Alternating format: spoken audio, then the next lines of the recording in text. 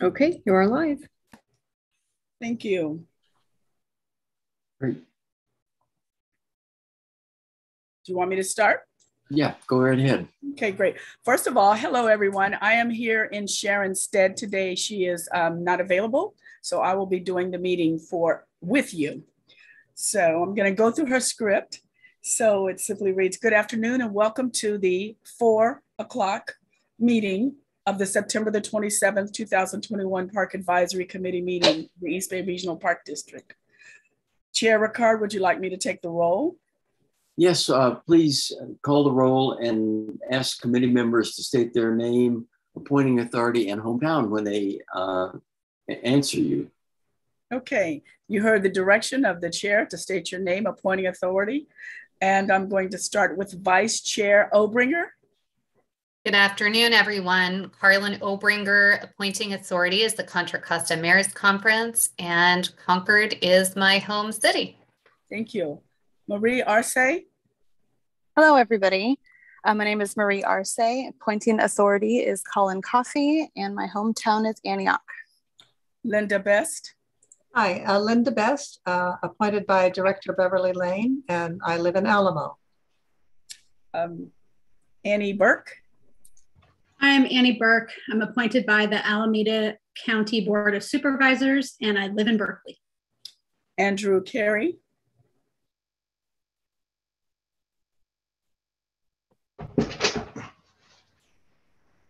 I see you, Mr. Carey. Receive, but we can't hear you. Yeah, you're on mute, sir. Oh, now there we go. Try it again. It's not working. Now you muted yourself again. We'll come back to you. Now he's there. Yeah, I see him. Susie Claxton. I know I saw you. Okay, we'll come back to you. I'm sorry, I'm here. Every time I tried to click on unmute, it like gave me this menu. Okay. Susie Claxton, appointing authority is Director Waspy, and my hometown is Fremont. Thank you. Thank you. Sharon Corkin. I'm present, Sharon Corkin, appointed by the Alameda Labor Council. Irene Dieter. Hi, I'm Irene Dieter, and I live in Alameda and was appointed by Director Corbett. Michael Gregory. Hi, Yolanda. Michael Gregory, also appointed by Director Corbett. I live in San Leandro. Thank you. Adele Ho. Hi, I'm Adela Ho, appointed by Director Elizabeth Eccles, and I live in West Contra Costa County. Rochelle Nason. Hi, I'm Rochelle Nason. I was appointed by the Alameda County, Alameda County Mayor's Conference, and I live in Albany. Thank you. Dev Mahadevan. I know I messed your name up. I apologize. You're on mute, sir. Well, I got muted, sorry. Hi, Dev Mahadevan. I was appointed by Director Waspy, and I live in Castro Valley. Thank you. Roland, I don't see Roland yet. Neil Tsutsui. Hi, I'm Neil Tsutsui. I live in El Cerrito, and I'm appointed by the Contra Costa Board of Supervisors. Okay. This is Roland. Can you not hear me? Oh, there you go. I don't see you. Okay, Roland. Yeah, I don't know what's going on with my camera right now, but I'm here, and I am appointed by Alameda County Special Districts Association. Okay, great. I have a note that Elisa Robinson is absent today. Did I miss anyone? Yes. Oh, I'm sorry, Mr. Igor Skaradov. Hi, I'm Igor Skaradov. I'm representing the Contra Costa Special Districts Association, and my hometown is Shanghai, China, but I presently live in Martinez. Okay. Andrew, you're back. Yes, ma'am. Can you hear me now? Yes. Yay. I had to switch computers. My name is Andrew Carey. I live in Newark, and I was appointed by Ann Weiskamp. Thank you. Oh, hi, James. Your turn. Hi, James Chang. I am from Berkeley, California. I am appointed by Director Elizabeth Eccles, and my hometown is Simi Valley, California. Thank you. Fabulous. And then finally, of course, Chair Ricard. Hi, Rick Rickard, appointed by President Rosario, and I live in Oakland. Thank you very much for the introductions. Can you give us the rundown on the other staff members present, please, Yolanda? Yes, sir. Eric Fuller, Chief of Government and Legislative Affairs. I don't see you, but I'm sure you're here. Lance Breed. Yes, there you go. Lance Breed, are you here for Chief Chiabaro? I am here, Yolanda, and Chief Chiabaro should be joining us as well. Okay, cool. Carol Johnson, AGM Carol Johnson. I am here. There you go. Hello. Hi, everybody. Hi. Kevin Damstra, Supervising Naturalist. Hello. Hello. And then I saw Flora. Flora, I can't pronounce your last name. Sorry. That's okay. I'll answer to most variations of it. Flora Chontosh, Legislative Assistant. Good to meet everyone. Good to meet you. And then we have Director Rosario and Director Eccles. Great. And then, hi. And then, of course, I want to say Sydney Erickson is here from Prime Gov. She's doing all the background stuff. And of course, as always, Matthew James is Mr. Support Person of the Year. So I think that's all that I have. Yolanda. Uh-oh, missed you. I didn't see all you, right. Christina, not on purpose. Christina Kelchner, AGM. Right, AGM of Acquisition, Stewardship and Development, and Brian Holt, Chief of Planning, will be joining us a little later as well. Okay, fantastic. Great, thank you very much. You're welcome. Today's committee meeting is held in accordance with Governor Newsom's executive order allowing for members to participate in standing committee meetings remotely. We are also providing live audio streaming and have provided the public the opportunity to email or call in prior to the meeting for public comment.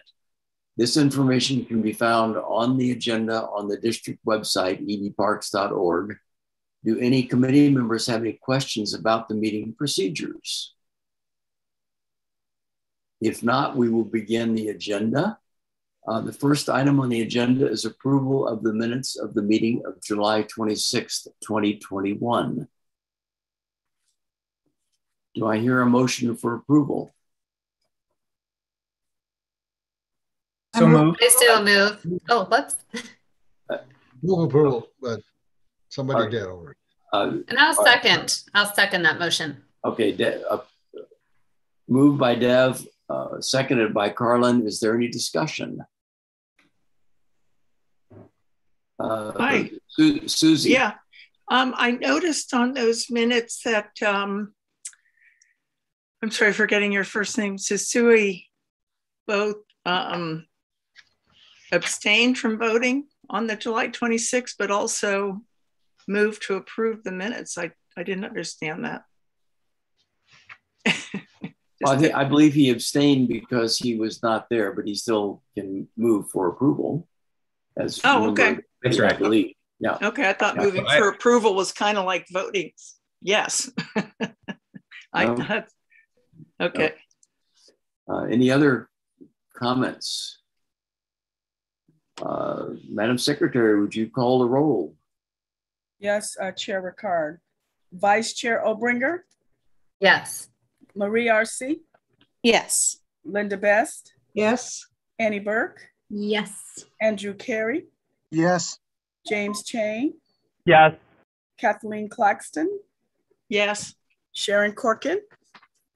I abstain. Irene Dieter? Yes. Michael Gregory? Abstain. Adele Ho? Yes. Michelle Lacey? She's not here. Dev Mahadevan? Yes. Yes. Rochelle Mason? Yes. Olivia San Juan? Oh, she's not here. Igor Skaradov, Yes. Neil Tetsui, Yes. Roland Williams, Yes. and Chair Ricard. Yes. Thank you. You're welcome. I believe at this point we'll move on to hear from Elizabeth Eccles, the director from Ward 1. Director Eccles, the floor is yours. Great, thank you so much. And I just want to confirm, is it Flora or Sharon who's going to be driving the slides? I just wanted to double check. I will drive them for you, actually. This is Carol? Flora will be, Flora. Oh, Flora, did she have them? I didn't know she did have them. Oh, I don't know. Okay, just want to make sure that someone's got them. Well, here we go. Perfect. Let's see. How do we?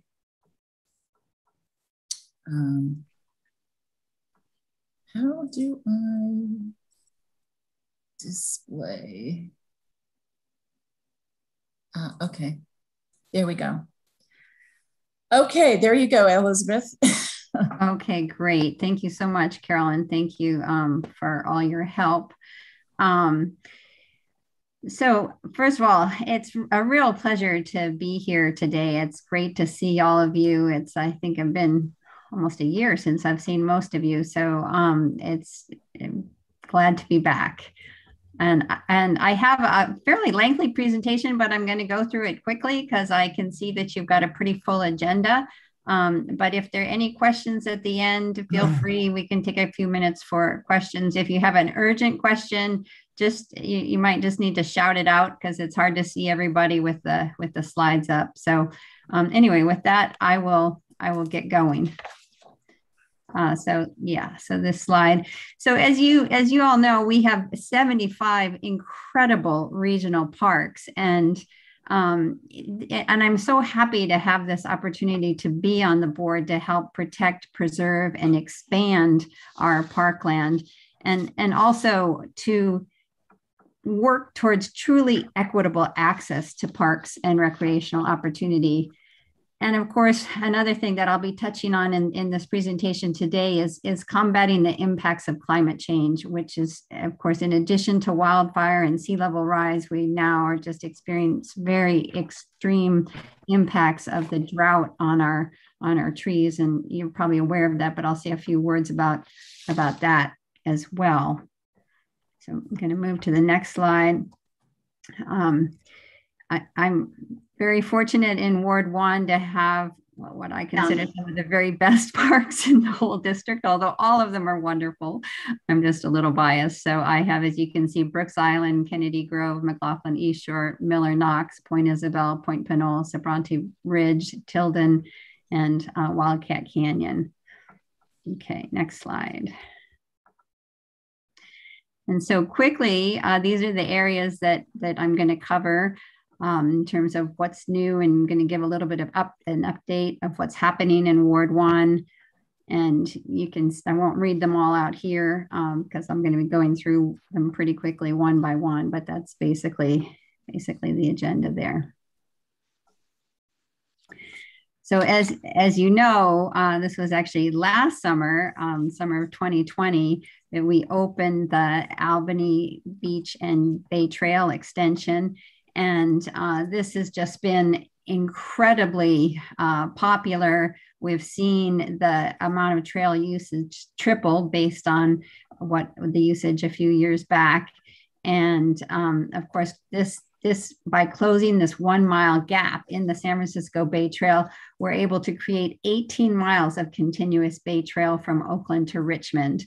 And we are also able to expand the beach and add additional walking trails, picnic tables, parking, new bathrooms, water fountains, etc. And this has really been, was and is a culmination of 20 years and more of collaboration with local community leaders and advocates. And I was just so happy to see this come to fruition. And I want to particularly acknowledge Albany City Council member who's in our midst here with her efforts over the year, both in terms of the Albany Beach restoration and Bay Trail extension, but also her ongoing work at Albany Beach. I mean, she just does an incredible amount of work to keep it clean and to keep it safe and to make sure that everybody's interests are being taken care of there at Albany Beach. So really, really appreciate that. So of course, if you haven't yet been down here to Albany Beach and seen the new Bay Trail extension, you've got to check it out. It's incredible, just incredible views and really great walking. You can see some of the views and the design that was needed to create this Bay Trail extension. Okay, we can go to the next slide. I think that's the same one. So, oh, sorry, wait, I'm not where you are. Okay, good. Here we are. Okay.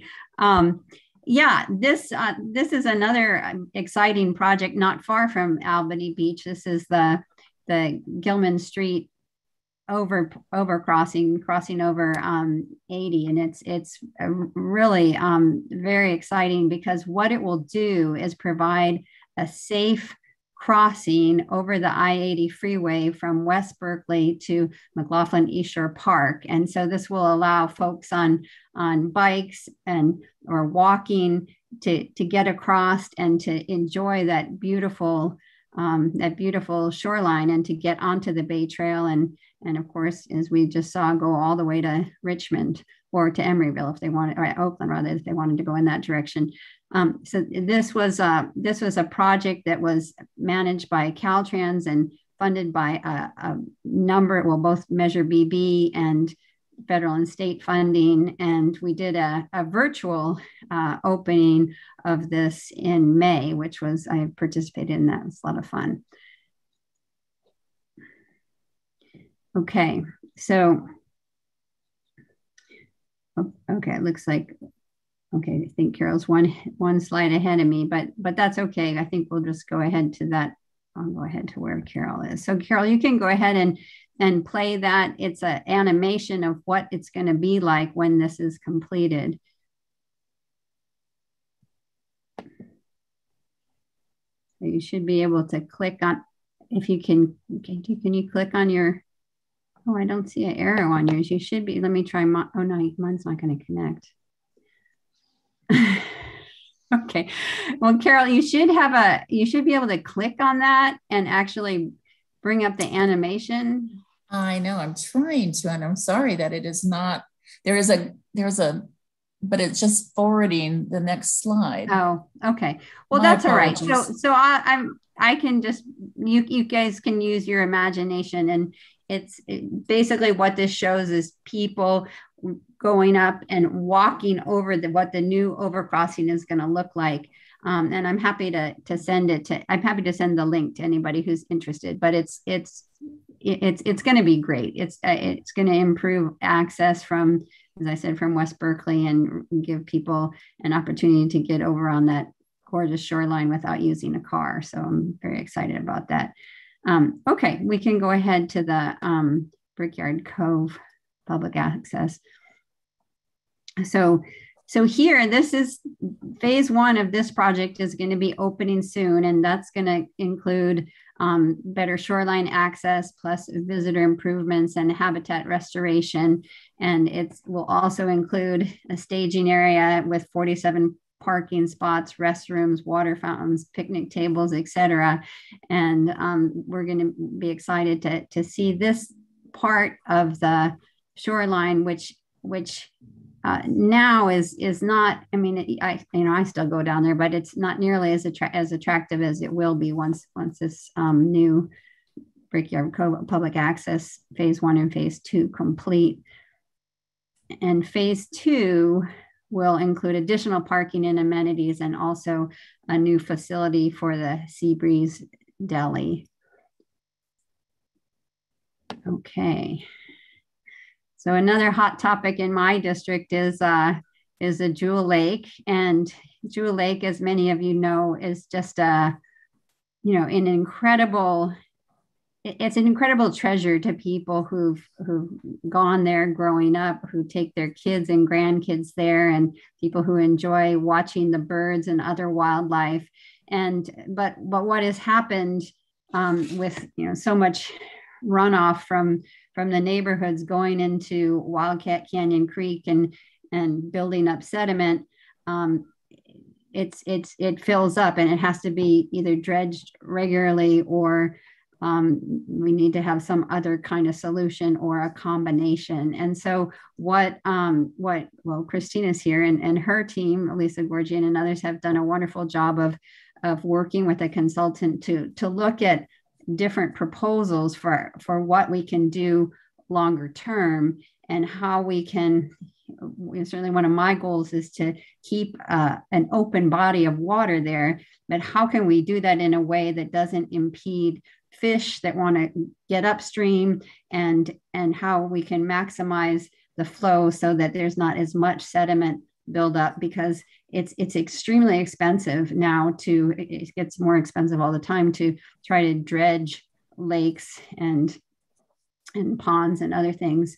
But this is something that is very important to the community, and there will be a public workshop via Zoom on October 20th from 6:30 to 8. So feel free to join in if you want to hear all about it. Okay, so moving on to Point Malate. This is the Point Malate Bay Trail Extension. And this is a joint partnership between us and the city of Richmond. We're developing a 2.5 mile extension of the San Francisco Bay Trail out at Point Malate. The district has the lead on designing and permitting and construction. And what's exciting, there's a lot of things exciting about this, but one of them is that it will connect with the bicycle and pedestrian path from the Richmond San Rafael Bridge. And it'll also just be a great opportunity for people to really get more access out there to Point Malate and to use that trail, and hopefully in the future more than just a trail out there. But we're taking responsibility for 1.25 mile, and then Richmond is doing the other 1.25 mile, and that's well, I suppose Christina can tell you more about it, but that hopefully that work will get underway fairly soon. Oh, well, and the construction is expected to begin next year. Okay, so yeah, so I think, so this just shows, oh wait, did we skip over the,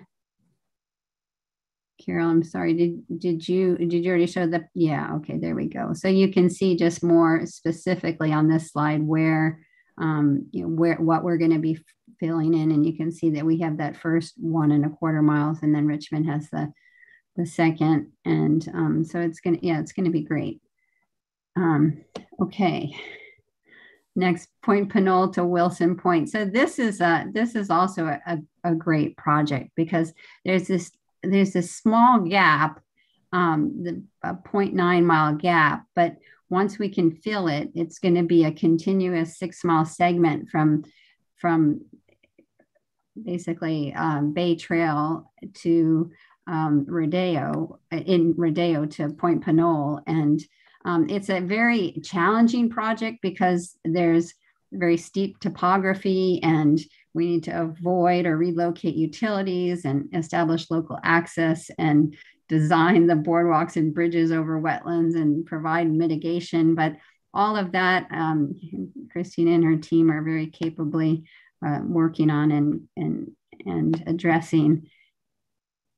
And then here in this next slide, you can see actually some of the obstacles, which is you've got these railroad tracks, and then you've got these very pristine habitat areas that we need to work around to make sure that they continue to be safe and accessible for the wildlife out there. Okay, so the estimated cost of this project is about 5.2 million, and funding is still needed, but at least I'm cautiously optimistic about getting it. Okay, so we can move on to the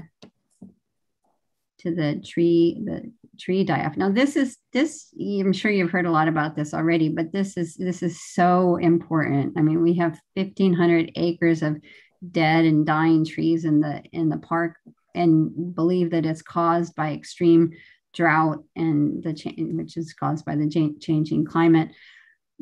Fortunately, Chief Tiley got right out there, and she was very proactive about identifying the issues and trying to figure out what was wrong. And we've been successful in getting money from the state budget, $10 million for dead tree removal for our parks.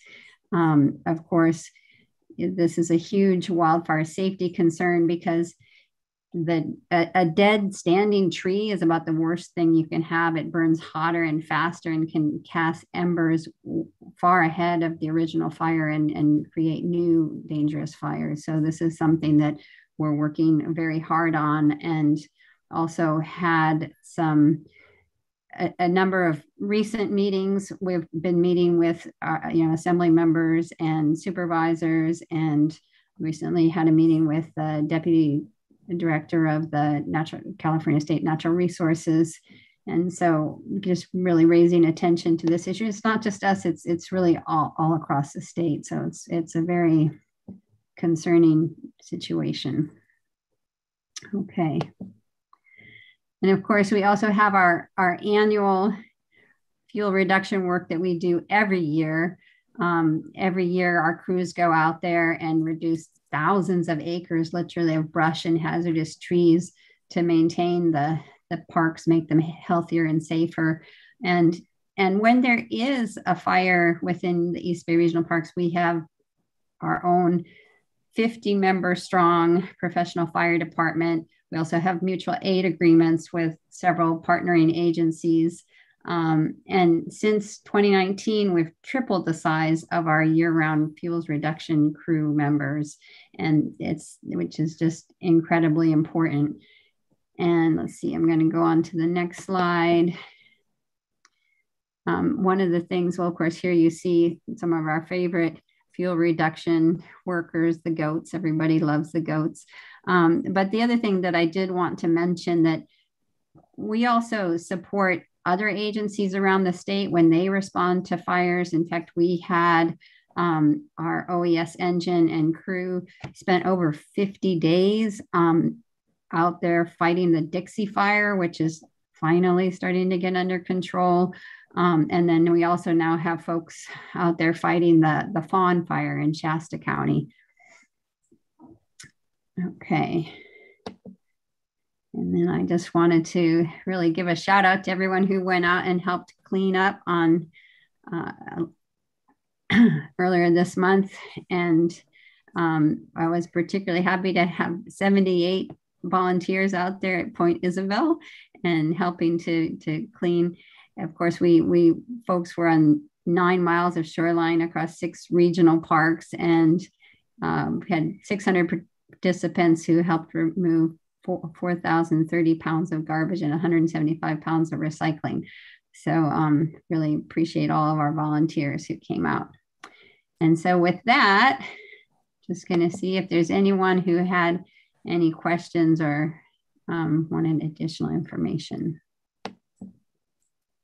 Any questions for Director Eccles?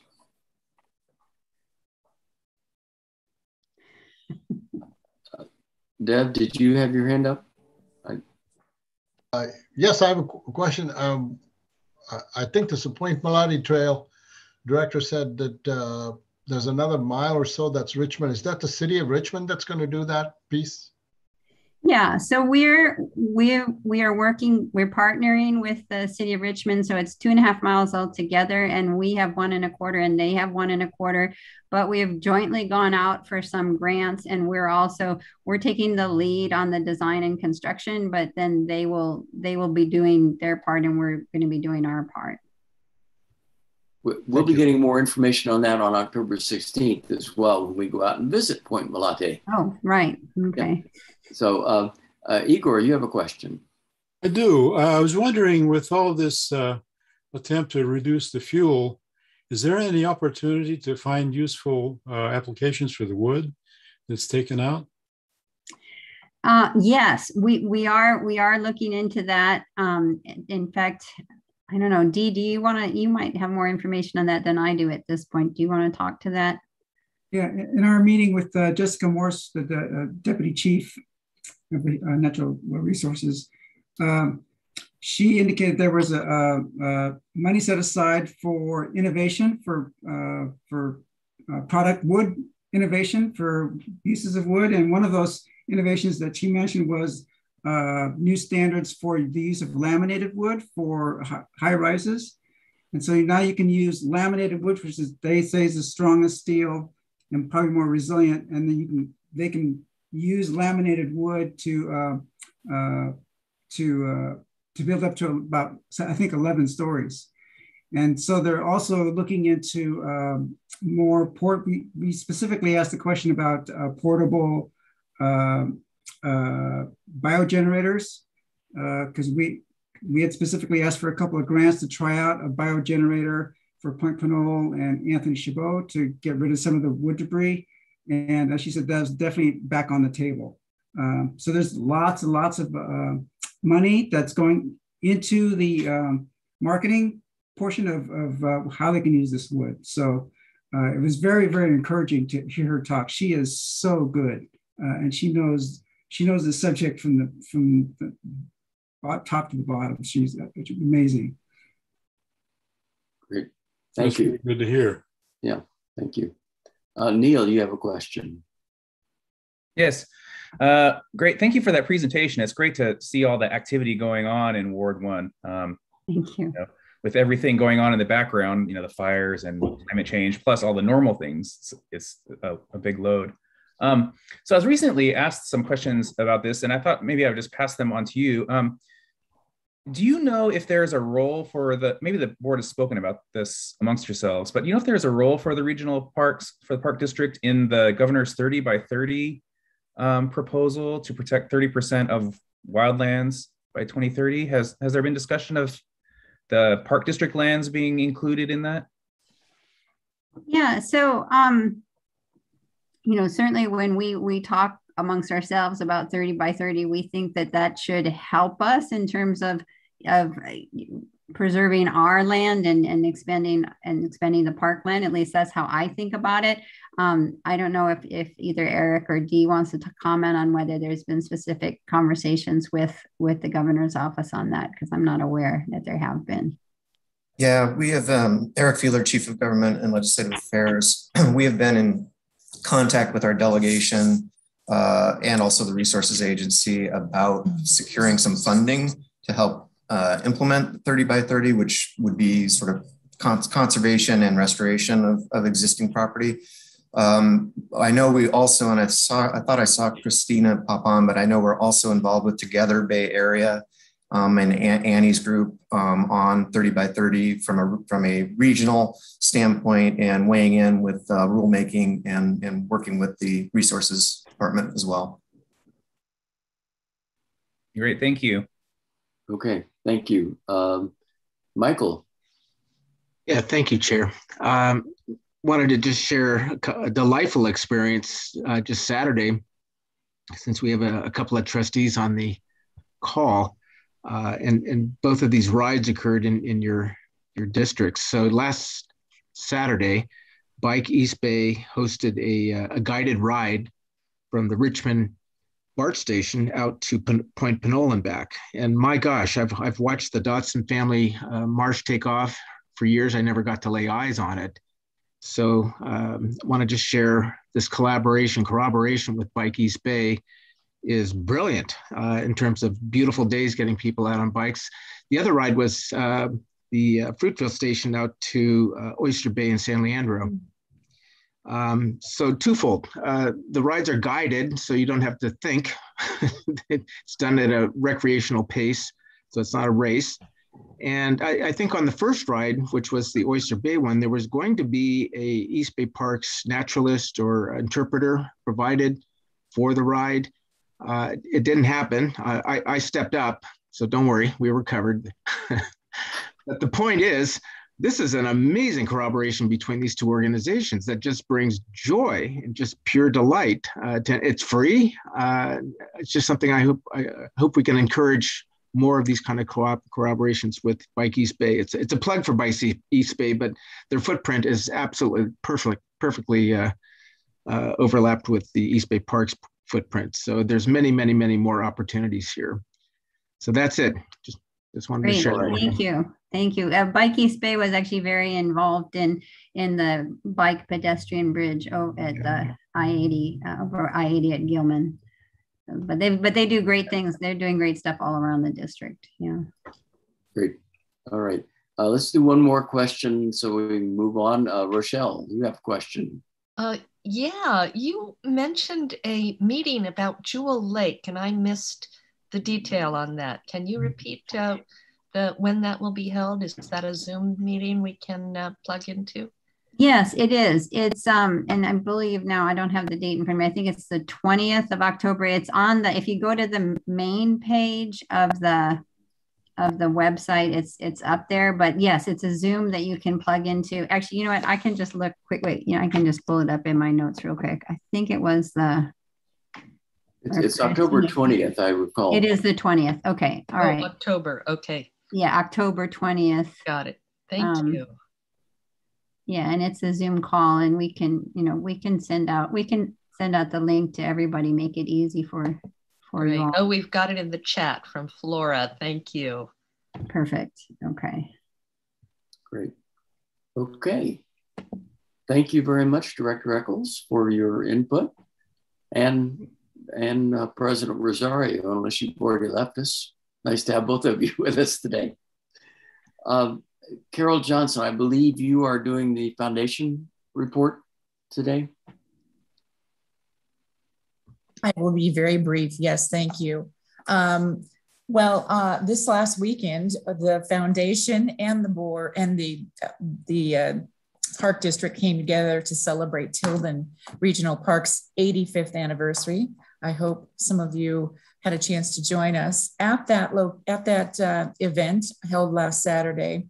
The foundation had a wishing tree that was and will become part of the ongoing dialogue between the community and the district on what the community may be interested in seeing at the soon to be redone Environmental Education Center. As you know, the foundation has agreed to undertake a capital campaign in excess of $20 million to create, with the Park District, obviously, a more contemporary facility.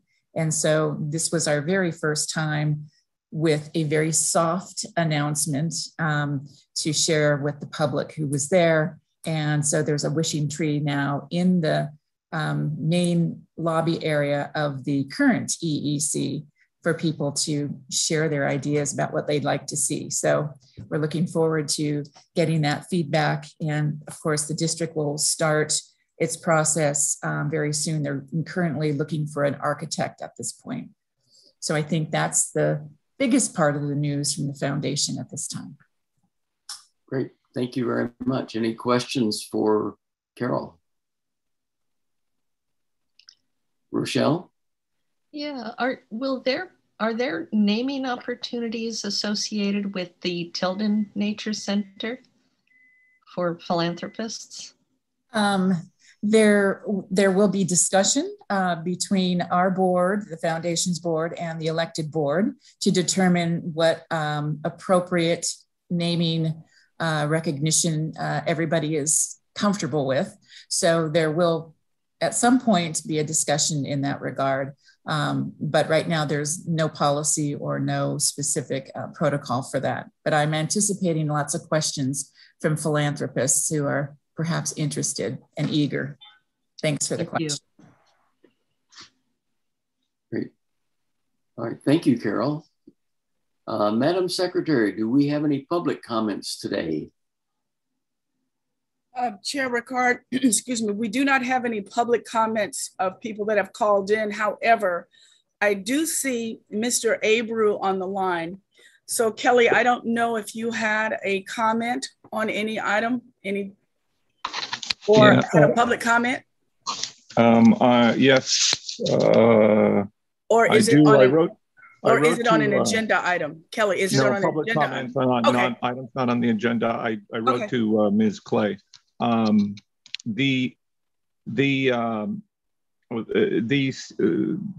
a few updates on from Fremont and all. City Council of Fremont has been taking actions, openly and publicly, votes regarding Mission Peak. Last December, they voted a referral asking staff to come back with a report on the status of negotiations with the Park District regarding renewal of the lease. That was last December. That's 9.5 months ago, 10 months ago. And, nothing has come of it yet. Nothing has come back to the council yet. So that tells you how difficult it is to handle this for them. But in July, they voted to raise the prices of parking tickets in the city, which sounds like a very routine item. They raised most of the parking tickets up to 19%, up to $75. One special category of parking ticket is the special crime. The special crime of parking at Mission Peak, near Mission Peak. It has its own special type of criminal offense number, and it doesn't charge $75, it charges $82. That's a 30% increase. There was no reason given for why they need to charge Mission Peak visitors more than just regular, parking at a red zone or whatever. We're still waiting on that. And it's very irksome, very, very irksome and bothersome to have this kind of disparity, inequity, and unfairness in the parking tickets fines. And then over at Sunol, there's a thing called the Tyler Ranch Staging Area. Park District's been working on it for 10 years. And the people of Sunol turned out in force. They're very upset with this because it's got 70 parking spaces. It's got a road, a 2-lane road, a very short 2-lane road, half a mile from the center of town. And they're concerned that these parking spaces might overload the road. They're concerned about crime. They're concerned about everything you can imagine. And these kind of concerns are very, very routine, because whenever the Park District does these things, it's such a political issue. The Park District has a much more difficult time developing facilities than a private developer does building dams and lakes and beaches and banquet halls. It's incredibly much more difficult. And the Park District has to do environmental reporting that a lot of private developers tend to skip. So this is going to be a problem, and it's really not something that's being shared equitably among the planning and legal system. It's being the burden is being placed on the Park District. Thanks. Thank you. Thanks, Kelly. Those are all the comments, Chair Ricard. Thank you very much. You're welcome. We'll move on to the presentations now. I do want to make a comment before we move into the presentations. If you look at our work plan, there are items on the work plan that were scheduled for this month that are not on the agenda. Those have not gone away entirely, but due to workload and scheduling issues, staff is not ready to present them yet. So they're still on our work plan, but they're not on the agenda for today. If you have questions about why that's the case, But the first item on our agenda is the naming proposal to honor former Director Doug Seiden. And I believe that Eric Fielder and Carol Johnson are making a presentation. Yes, thank you, Chair Rickards. I will start and I will pass along to my colleague Eric, and we will try to do this quickly, but with appropriate justice for this amazing human being.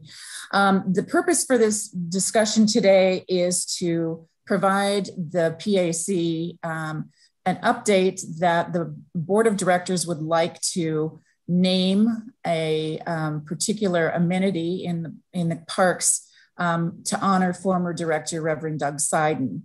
And this has been an ongoing discussion, and Mr. Seiden has actually been consulted and has consented.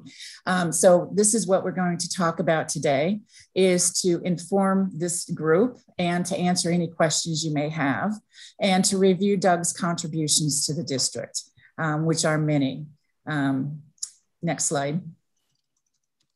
So in your packet, you have a staff report that Eric and I prepared that really goes into depth about former Director Seiden's background in the environmental and social justice. It is extensive, starting as a young minister in the 60s, supporting and developing interracial church that supported fair housing. He marched with the Reverend Martin Luther King Jr.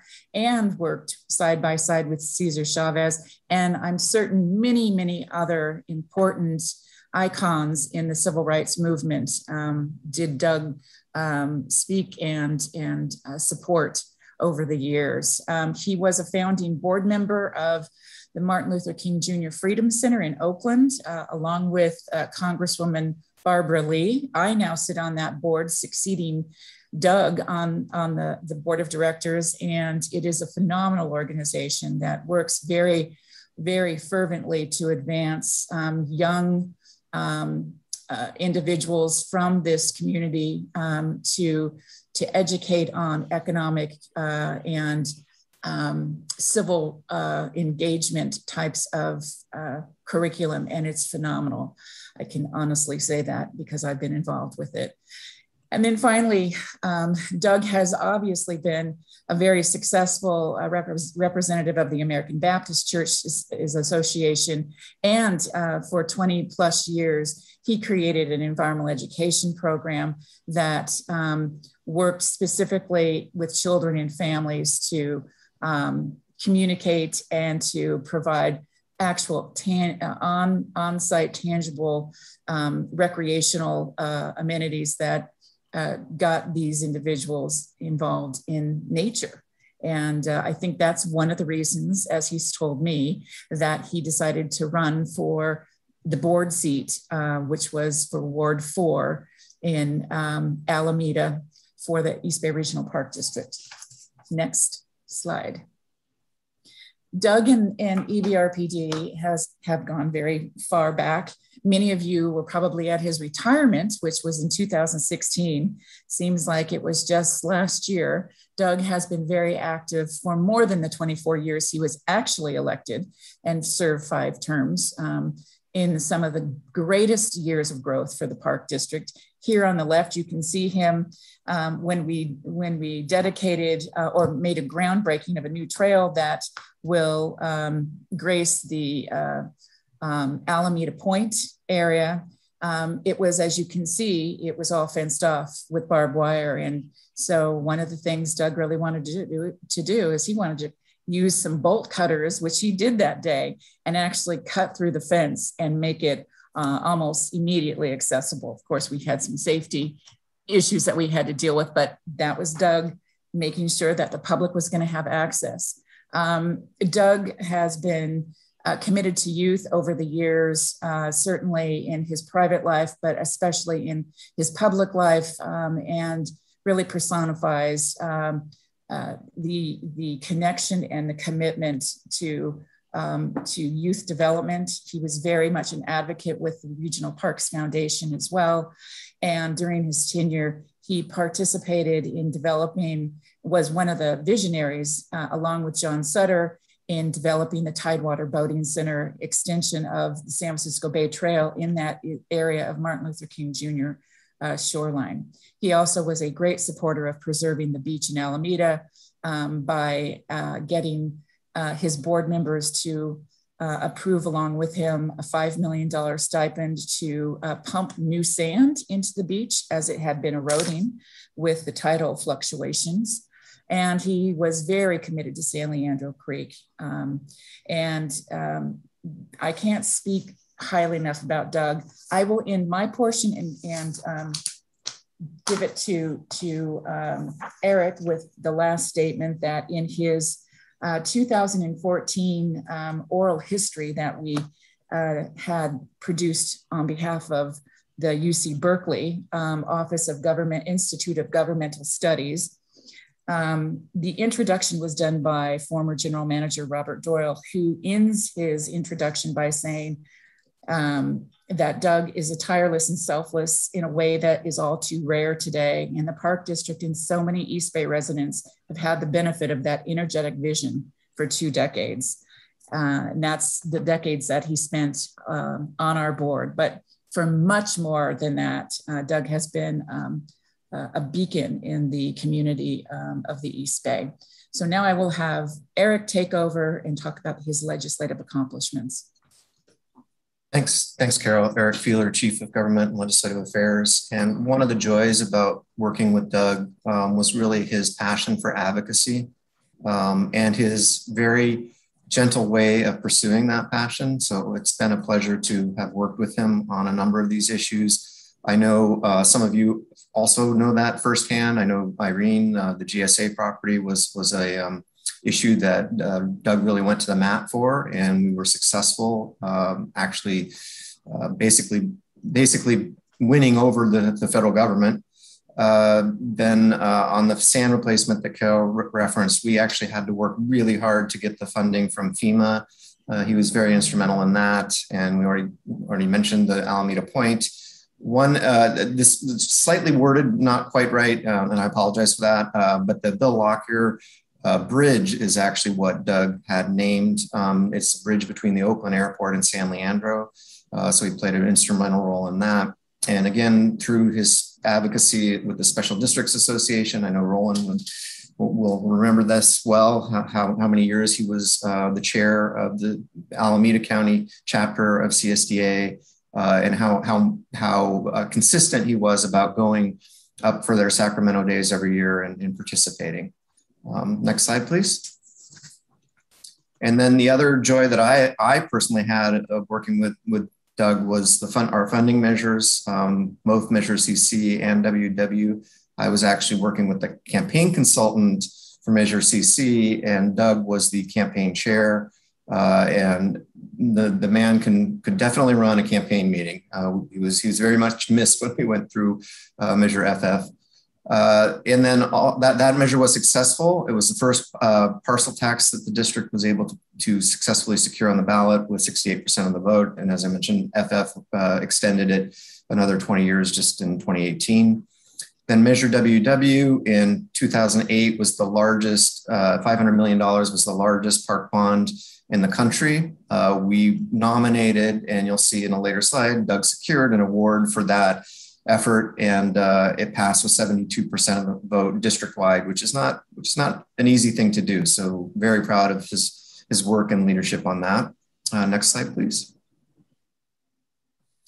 And then just some other elements of his community service. I know Michael, you'll know well his work with the San Leandro Creek Alliance. That's actually received some funding through the advocacy work that you all have done.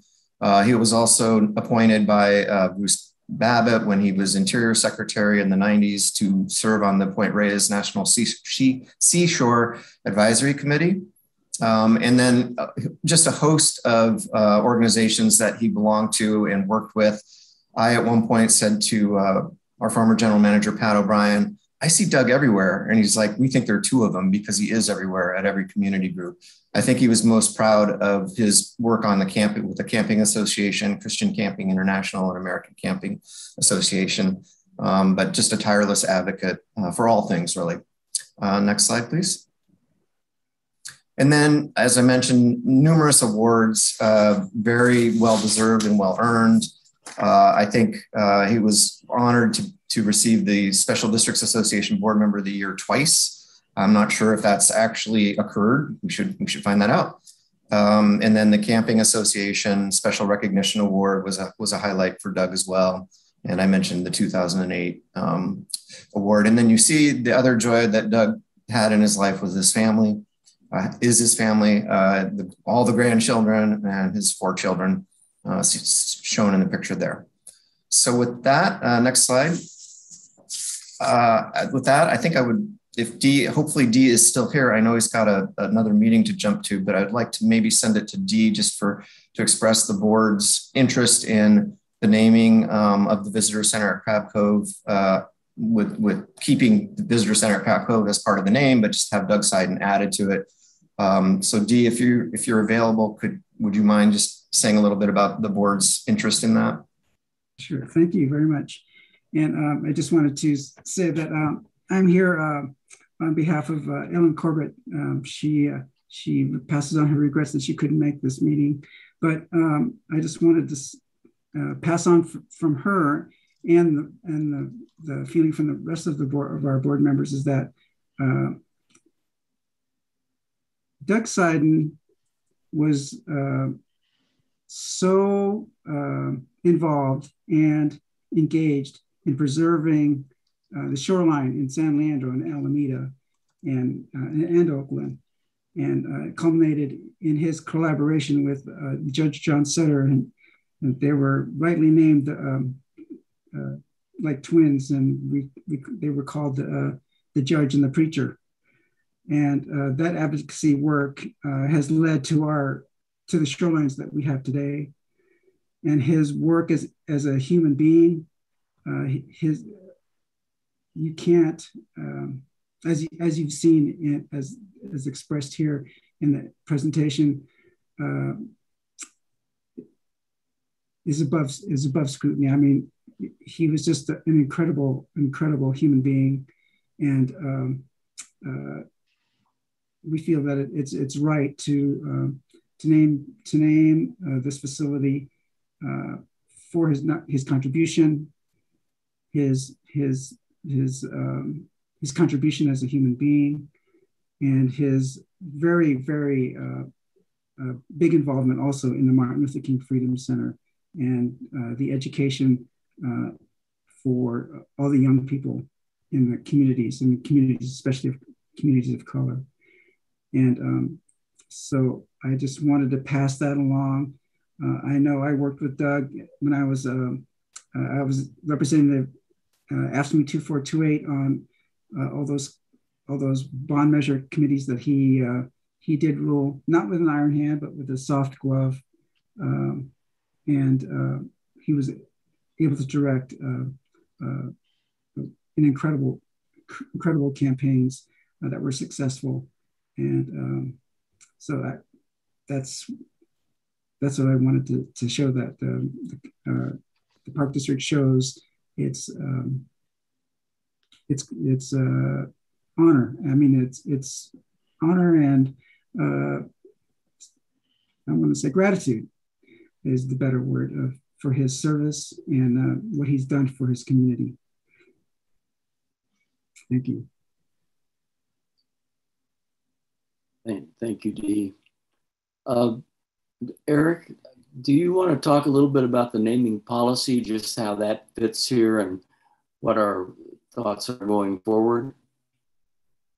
Well, I would just say that there is a provision in the naming policy for the board to name something that they feel appropriate. Normally, there would be a more extended public input process, but when the board feels strongly about naming, they do have the authority to do that. Great, okay. And so this is actually an item that is being brought to us as information since the board basically has decided to move forward on it. But certainly if folks have questions or comments, I think that's appropriate, or if you and Carol are available to respond to those. Let's see, Michael. You're muted. Carol, thank you very much and Eric for showing just the surface of an incredible human. I was going to say this, I was wishing this could be an action item, and I'd like to make a motion for the PAC to push it through to the board for immediate action.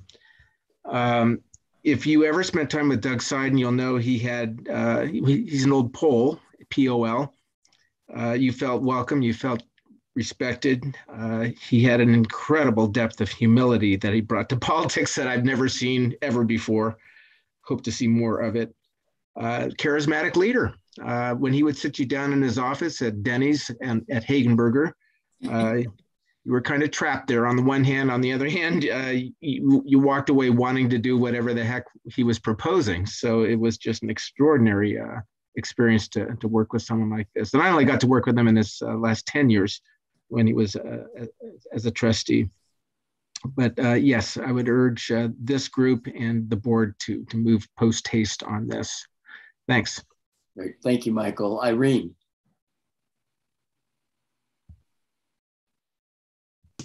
Hi, I'm prepared to second that motion, but I think it's important. I would like to add too that what makes Doug so special is that he always, in our community in Alameda, he would make regular visits to our city council meetings to keep us abreast of what the Park District was doing in our city. And so we always felt connected to what the Regional Park District was doing in our own community. And I thank him for that. And the other thing that Doug should be noted for is he was the leader on the upgrade at Breakwater Beach. As a matter of fact, he remains committed to the naming it Breakwater Beach because that was the name that the Navy gave it. And at a few meetings, he requested that the beach be named that. So I'm prepared to second it, but I'd also like to suggest that there be a moratorium on naming other parks or places at parks until the Park District revisits its naming policy. And I think it's important that the PAC get to weigh in on that naming policy. We've had a few instances in the last year where we've been talking about names. So if I could add that friendly amendment to the motion, I would like to do that we have a little moratorium on naming any future areas. Okay. Thank you. Let me hear from the other commenters here, and then let's discuss how to get that to the board. Annie. Right, thank you, Chair Rickard. And thank you also, Carol and Eric, and for everyone who helped bring this to us today. I didn't know him, so I can't speak to the individual, but I want to second what Irene just said, in that one of the most profound experiences I've had here on the PAC was I think it was hours of comments we had about the naming of the Thurgood Marshall Park and the real community input that was listened to. And I feel like there's a real opportunity for the district to upgrade, to revisit its naming policy to match who the district is now in 2021 and beyond regarding equity and inclusion in terms of process and in terms of criteria. And I think also there's a real opportunity for the district to learn from others around the region and perhaps around the state about how other districts, how other organizations, park agencies name their parks. Not just parks, but to someone's point, also visitor centers and things within parks. And as a member of Together Bay Area, the district could tap into a lot of different organizations here in the region to learn from and share and perhaps influence others as well. Perhaps the district can revise its naming policies and inspire others to do similarly, so that we're naming parks and naming places in a much more equitable and inclusive way. So that's my hope. And I personally would be interested in being a part of that process if one were to be established. Thank you. Great, thank you, Annie. Rochelle. Yeah, I'm in agreement with the comments of Irene and Annie. I don't know Doug. He does sound like an absolutely spectacular, amazing contributing person, and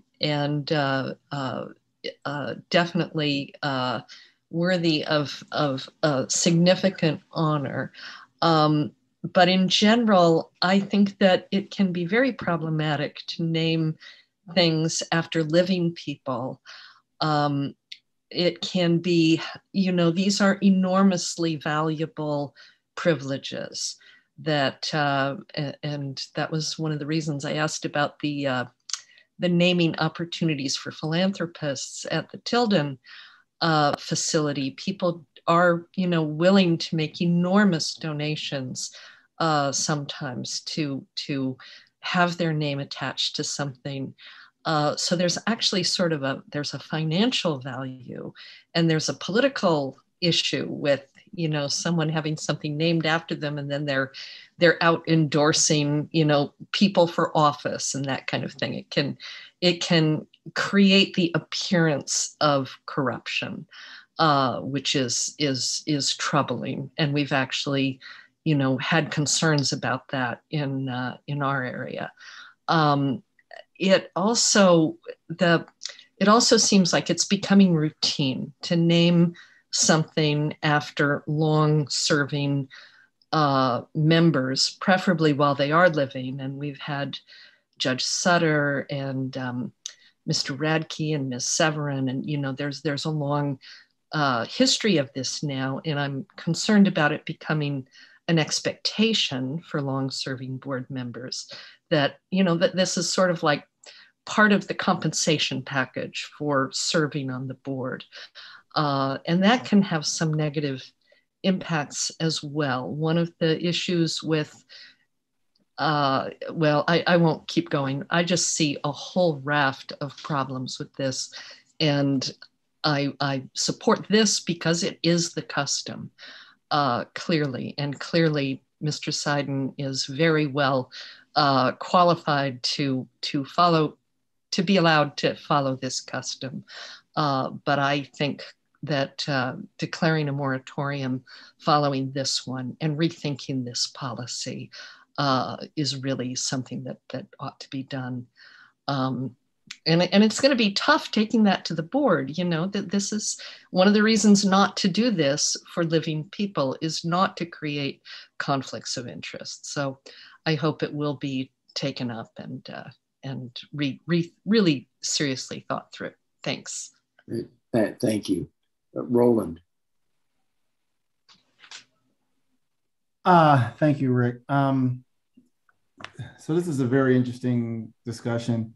I have had the chance, as Eric has spoken, I have had the chance to work with Doug. I've known Doug probably more than 20 years now. I came to when I was on the Park Advisory Committee, he was very welcoming me to the committee. When the Alameda County Special Districts Association, he basically mentored me in terms of, I've been the president now for the last 6 years and vice president before that, and been very involved. And so I think the words that maybe Rochelle said was a spectacular human being. I think that is a very appropriate term for Doug. I think everyone has already spoken to the things that I was a little concerned about as well. I know that when I was on the Park Advisory Committee between 2003 and 2010, we went over the naming policy as well at that point too. I certainly would have appreciated perhaps having the naming policy be a part of this packet so we could understand it. And I think whatever the criteria is, Doug would probably fit real nicely in it, with the exception of if you have to be alive or not. But I think, you know, I think there's always a good time to name a something after someone who's worthy of that naming. I'm a little troubled by the notion that we would, you know, recommend that the board move forward with this and at the same time be challenged by the notion of the naming. If we're challenged by the notion of the naming, then we should be challenged by the notion of the naming. And I think Doug would be fine, you know, like I said, I think Doug would meet the criteria. So my only friendly amendment is, there's always that, well, let's put this person in and then we'll do it. I think that kind of taints Doug's record. And Doug would probably say, if you need to fix the policy, fix it. And I would be happy with that. And then he would be able to be part of that. So I don't see any urgency to this in my mind, but those are my thoughts. Thank you. Thanks, Roland. I think, and I would let the board speak for themselves. My sense is the board felt there was some urgency to this, but I think I'm also hearing from the PAC members a strong consensus that we should go back to the board and ask them to clarify with our input their naming policy going forward, including perhaps a moratorium on that. I don't, Eric, do you have comments, or perhaps Dee, you might have comments as well, but there's obviously some feedback coming to the board in regard to the naming policy. Since this is a informational item, I think and other staff in the board may have comments on it too, but I think we can reflect this discussion in the board material when they consider the naming. So I think we can have the comments by the PAC members reflected in that board material, and hope that it's considered at that point. But perhaps other staff or Dee and Elizabeth themselves might have comments. I just wanted to say, yeah, the policy, the naming policy is definitely on our radar, and it's supposed to be brought before the executive committee probably in November. And regarding the naming of someone still alive, we had the experience of naming Judge John Sutter Regional Shoreline just before Judge John Sutter passed away. And I think we saw there number one, I think Judge John Sutter was very, very surprised. And number two is that he and his family got to celebrate together. And there was such a sense of gratitude, and I think more for his family, because it was a sense of accomplishment. He took it in stride that, you know, that's what I do. But for his family, it was awe-inspiring, because, you know, it's just Dad, right? And we see that here with Director Seiden, and his health is failing. And we had Director Corbett and I had a discussion with him at Judge John Sutter's memorial, and we both felt very strongly that at that time that he was due he was due something, a naming of something. And so, and this is where we came about naming. We wanted to name something for him before he passed away.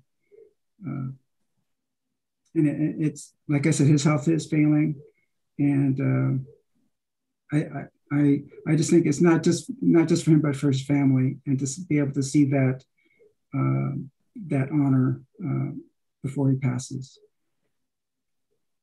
But our naming policy is definitely going to come before the executive committee. We definitely want to embrace the conversation that came out of Thurgood Marshall Regional Park, and we hope to embrace that as well. So that hasn't. We're all cognizant of that, and we want to continue that discussion and bring all that forward. So, but in this one, it's pure sentiment, and for those of us that have worked with Doug, I think it's well deserved. Yeah. Okay. Thank you, Dee. I think that since it is an information item, we're not really in a position to make a recommendation to the board. However, I would ask that the minutes, including the comments that were made both in regard to Doug's history as well as the overall naming policy, be included. Those minutes be provided to the executive committee, and ask the executive committee solicit input from the PAC at the time that they move ahead on the naming in November. Does that sound reasonable to members of the group? Irene, others that have suggested that, does that sound like a good approach? Right, and in the meantime, maybe take a moratorium until the board actually revisits the naming policy and the PAC weighs in on it, that there's a moratorium on any further naming. Okay, we will ask that our minutes reflect that, and that be provided to the executive committee. Should we vote on that? So just about the moratorium. We can take the.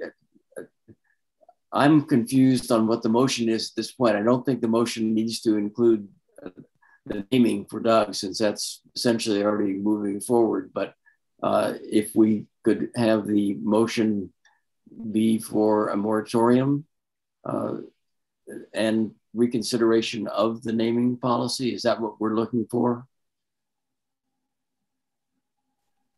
Correct. Okay. A moratorium on any of naming of any further parks or park district areas until after the naming policy has been revisited, the PAC weighs in on it, and then the board decides. Okay. Do I hear a second? I'm just a question. I'm trying to understand, how can you take a vote on something that's not on the agenda? Yeah, I think, Rick, I think in November, there's at the exec committee, there is a review of overall board operating guidelines, I believe. Dee, please correct me if I'm wrong on that.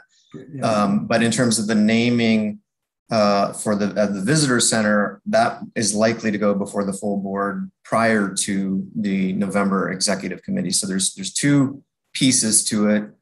I think that the board material for the consideration of the site and naming should reflect all the comments that have been spoken here. I agree with Yolanda. I don't think a vote would actually really be warranted. But I think we're hearing the comments loud and clear, and can definitely articulate them to the full board. Oh, okay, Roland.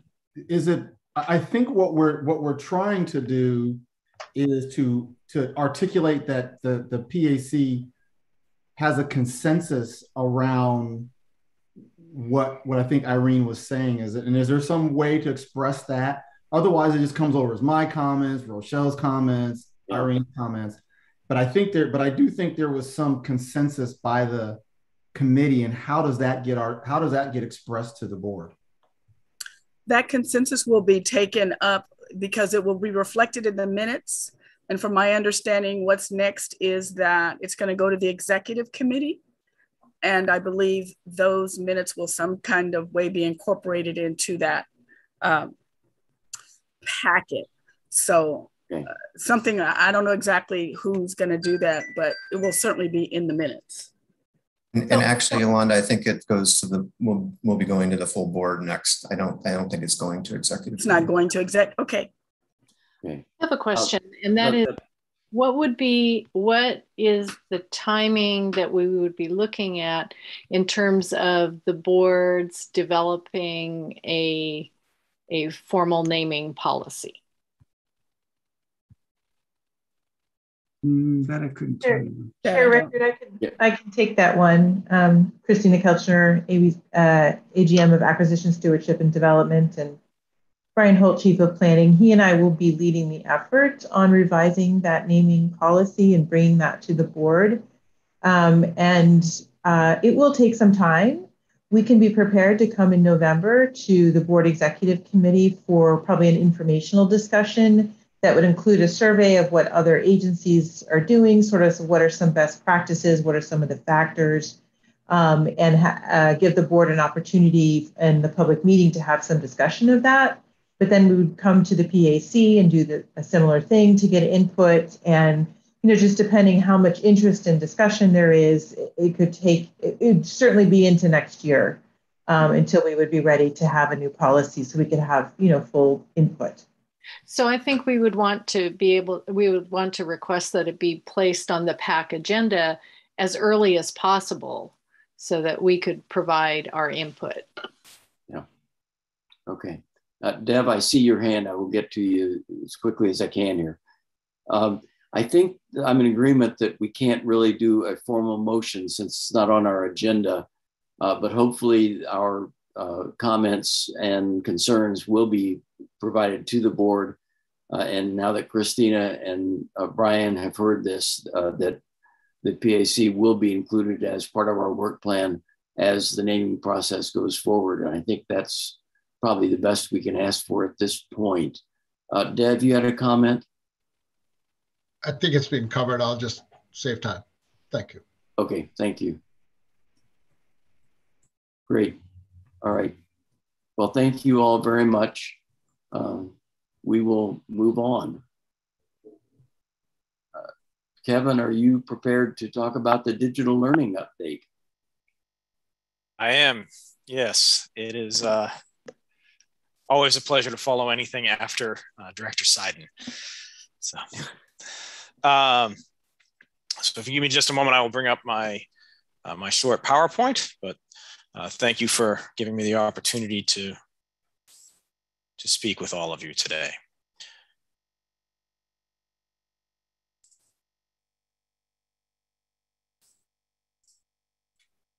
Okay.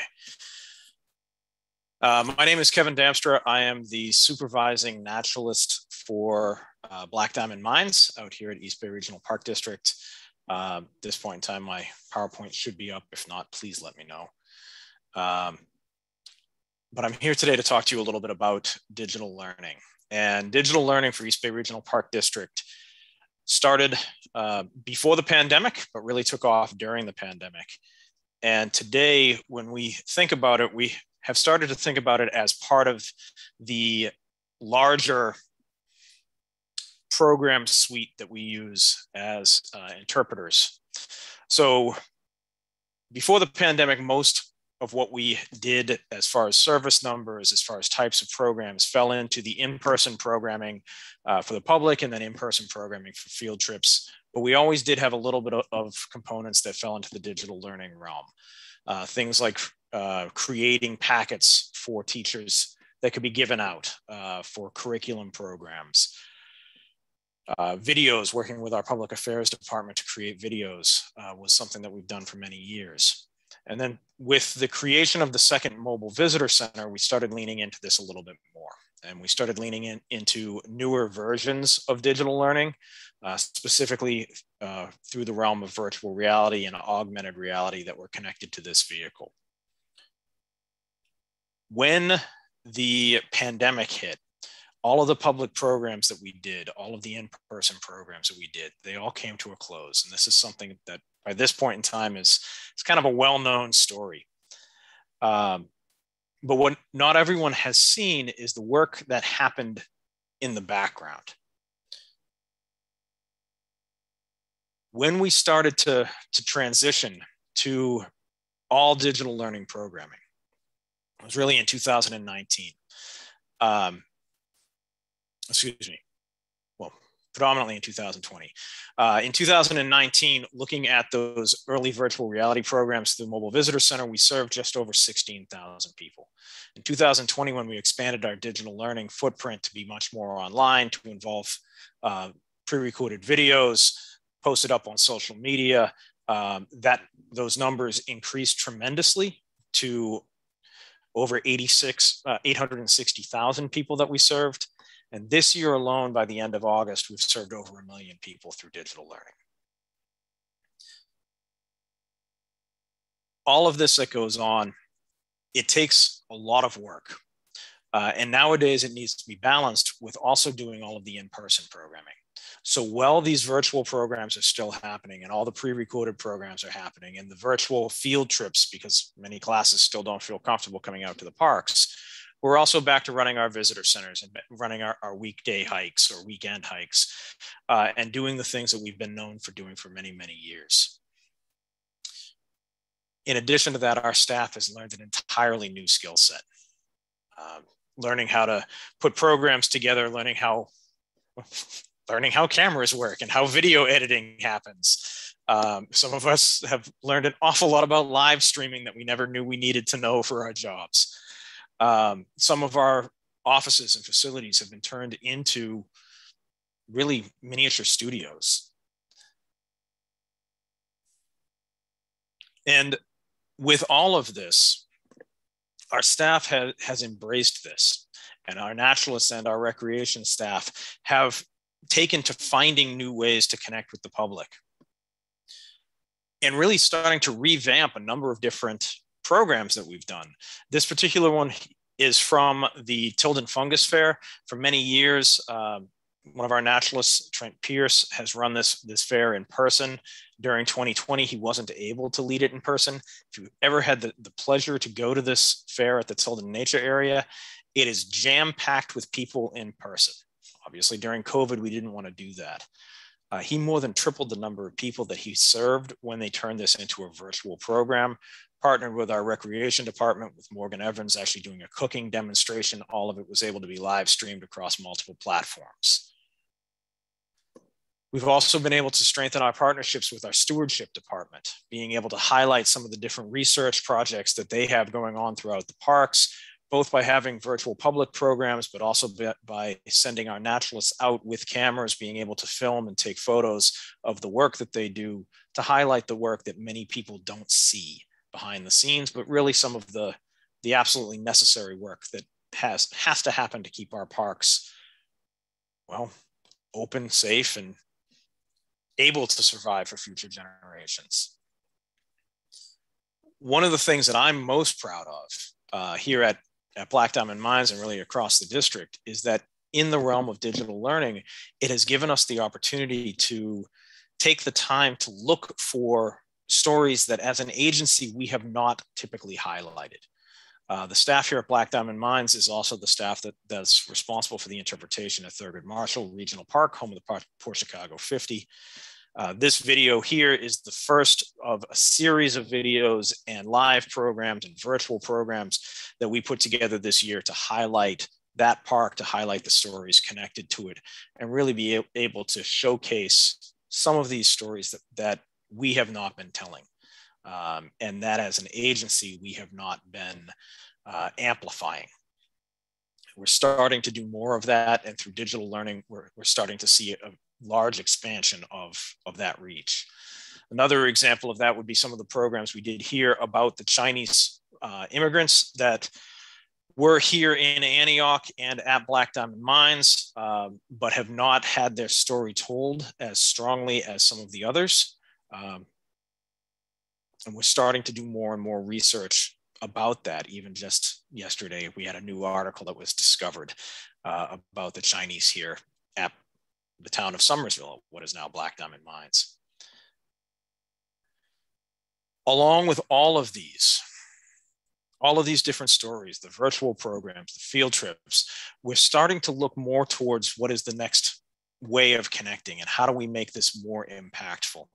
And I mentioned at the beginning that some of this had started with the second mobile visitor center and the virtual reality and the augmented reality programming. We are in the process right now of creating an augmented reality app. We have 2 versions of it that are currently available for download. The East Bay Parks virtual tour was the very first one that the company that we worked with made. The Ardenwood one is a slightly newer version, but these allow us to be able to showcase the parks through people's mobile devices in a different way. The new technology also allows us to be able to actually showcase artifacts and 3D objects that people normally wouldn't be able to see. That technology was also used in our new virtual reality visitor center I'll tell you about in a moment. For this app, one of the things that's happening here at Black Diamond Mines is we're in the process of recreating the historic town of Summersville. And the company that we worked with actually took our historic photos and has rebuilt these computer-generated models of what the town looked like. So people will actually be able to move through the town to see things like the old hotel, Sam Brown's general store, and one of the saloons.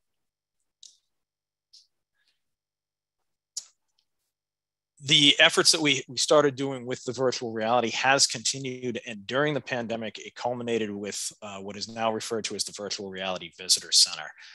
This visitor center is hosted through Oculus onto the Oculus headsets. It will be launching very soon. The last thing that we are waiting to do is to actually recreate the portion of that experience that has to do with Thurgood Marshall so that it no longer is referred to as Concord Hills, but has the accurate name.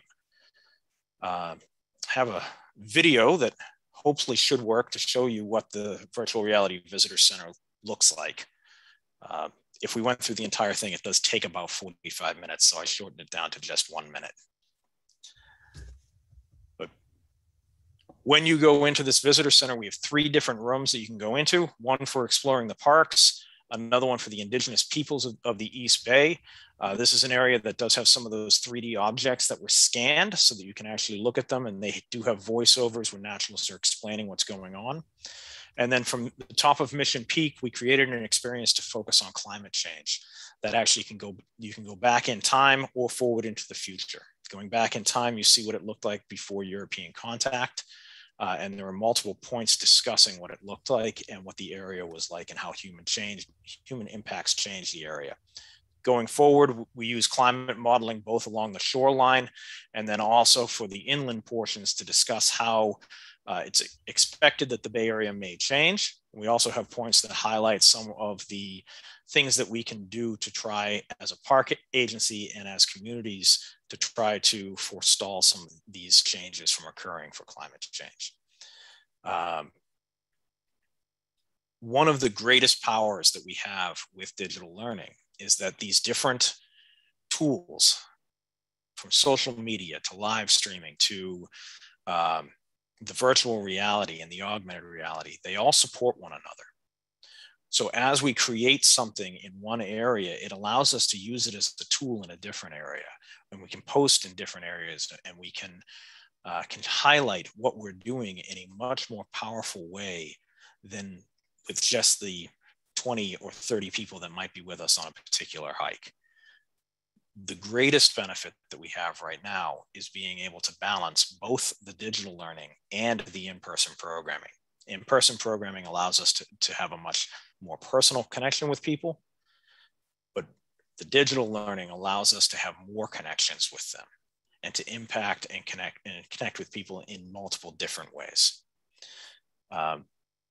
I realize that it's a very quick overview of an awful lot of work that we've been doing, and I'm happy to answer any questions that people have about digital learning or about where the interpretive department is right now. Thank you, Kevin. Questions for Kevin and digital learning?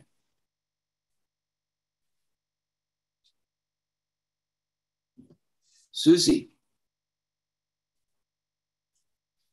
Yeah, I'd just like to say that I have taken advantage of some of that as a docent.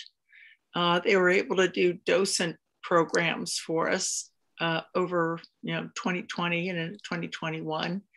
And also, I wish I'd known about some of these programs. I would have signed up for them. So thank you so much for giving us a broad, I know you said it's a snapshot of everything you've been doing, but you've shown us a lot. I've been taking the naturalist journaling class, not being very good at drawing, but learning. Thank you so much. Thank you. That particular one, when Erica first started doing those, she and I had a conversation about how not everyone has had successful nature journaling programs. And in a digital world, she proved me extremely wrong. She has run those for hundreds of people from around the world. Great. Roland, do you have a question? Great presentation, Kevin, and I'm really excited to see what is going to ultimately happen with this program and the virtual and augmented learning. My question is around what is the driver? What is the intended outcome? Is it for people who are already engaged and for them to have a deeper understanding of the parks and its history, which I think are fabulous? Or is this an opportunity to introduce the parks to people who might not otherwise come, and then the outcome, what you'd be looking for as a result is more usership of the parks by folks who hadn't used the park in the past? Thank you for that question. The virtual and augmented reality portion of this has been run through a Regional Parks Foundation funded program known as Parks to People. And that program in particular was designed to try to create access points and being able to showcase the parks to people who were not able to get to the parks for a variety of reasons. Being able to make stronger connections to those parks, even if they aren't present. One of the side benefits to that could be to increase visitation to the parks, but it wasn't a primary goal for a lot of this. When we shifted over into all field trips, all public programs, and everything being digital learning, I think a lot of us had the hope that when we first started, it's like, oh, it'll keep everyone connected and maybe more people will come back. And what we found during the pandemic was that people came to the parks regardless of whether they saw a video, but that people felt more connected and have gotten more information about how to interact with the parks and how to connect with the parks that they are coming to through a lot of these programs. So to answer your question, it's a little bit of both. It has a tremendous impact to connect with people that will never be able to get to our parks or will very rarely be able to. My kids have a very strong connection to the USS Constitution in Boston because we've been watching virtual live tours for 1.5 years on it. Someday we're going to have to go on a trip there.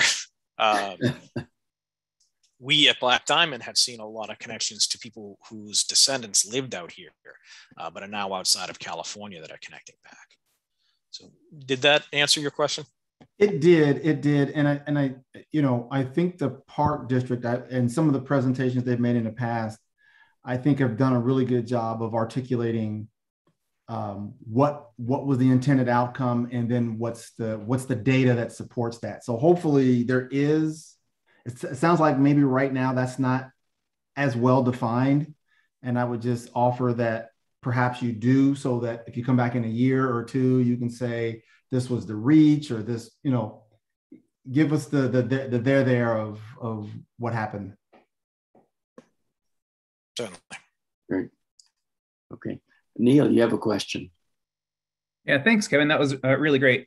I just want to say that, you know, I really love this type of thing. I teach college age students, and, you know, this is how people of that age interact with the world these days. And, you know, there's a little bit of a downside there. It makes me, you know, sad that, you know, in some cases they may be choosing the digital experience over the sort of analog hands-on experience. And so my big hope for this is that it does sort of to follow up on what Roland was saying, is that it serves as a conduit for especially younger people, you know, to tantalize them and bring them out into the real world. And hopefully a lot of the programming that you're developing, you know, has that as sort of one of the intended outcomes. Thank you. Great. Adela. Yeah, I just have to say that my reaction was, wow, that's amazing. 1 million people that you're reaching. That's fabulous. Also, I just wanted to say that that's really a great benefit also to staff in terms of expanding their skills in, you know, this new, more digital world. And then I had a question, which is any of this being done in other languages or planned to be in other languages at some point? For the digital learning, we do have a series of Spanish language videos. They are not as extensive as our English language videos, but we do have some. We also are looking into trying to get a certain number of our videos this year recreated for pause points and audio description that would be able to be posted up onto our website. As for the augmented reality app, there is functionality built into that app that at the very beginning, people would be able to choose a language to be able to interact with it in. Excellent. Thank you. Great. Marie. Thank you, Kevin. That was a great presentation. I've been going to Black Devon Mine since I was a kid. And so to see the town of Summersville to actually be brought to life, if you will, gets me really excited. I went there with my family and tried to explain, you know, parts of the park that I remember growing up on with the naturalists of the time. And so I really look at this as something that we can use as a supplement in addition to being there in person. So I thank you so much for what you're doing and extending the reach of the Parks Department. Thank you. Carlin.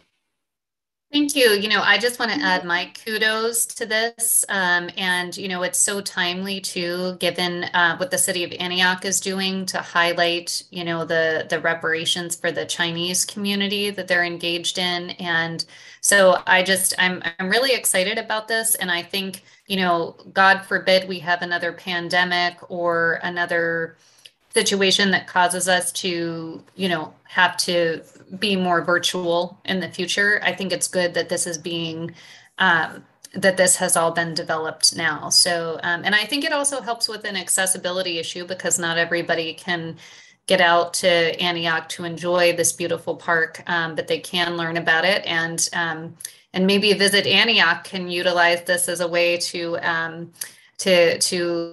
encourage people from all over the Bay Area and the country to come visit their fair city as well. So I think there's a lot of really positive things coming out of this, and I just want to applaud you for doing this. Thank you. Great. All right. Well, thank you, Kevin. That was very interesting. We're all looking forward to great things over the next year or two when you come back with even more. Great. All right. Well, we'll move on to our last agenda item, which I guess belongs to me and Eric. So in your packet that you received is an item called Appendix C. It is Appendix C to the board operating guidelines, and it relates specifically to the mission and operating guidelines for the Park Advisory Committee.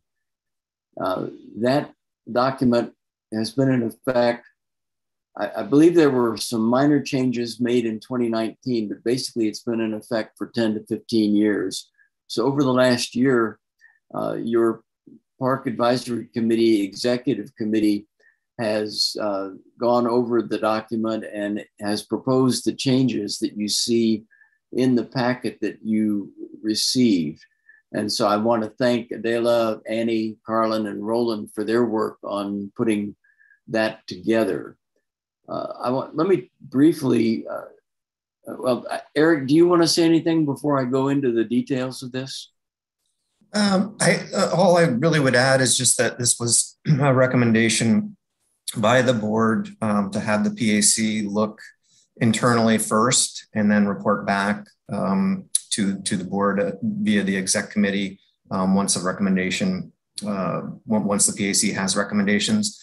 I also will say I think this was on our work plan for 2020, and because of everything that happened that year, it got moved over to this year. So glad we're moving it forward.